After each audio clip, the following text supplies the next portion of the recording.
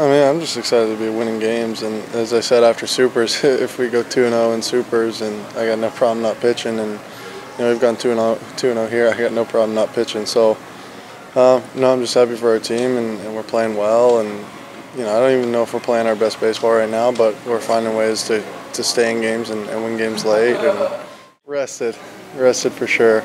You got to be confident too, and I've not pitched for a while before. It's not that big a deal, and you kind of get through a season where you're on 6 days or 8 days or 7 days or 4 days, whatever, and you get used to kind of adapting, and that's. No, I don't think it bothers him. I think he's itching to get out there like any other guy would, especially someone who's accomplished like him.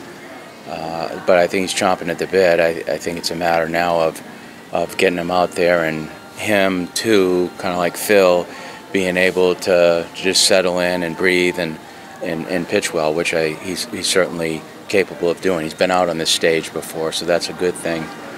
But I'm looking forward to watching him pitch again. It seems like it's been a year, or we just redshirted him for the last 5 weeks. So hopefully he'll be ready to go.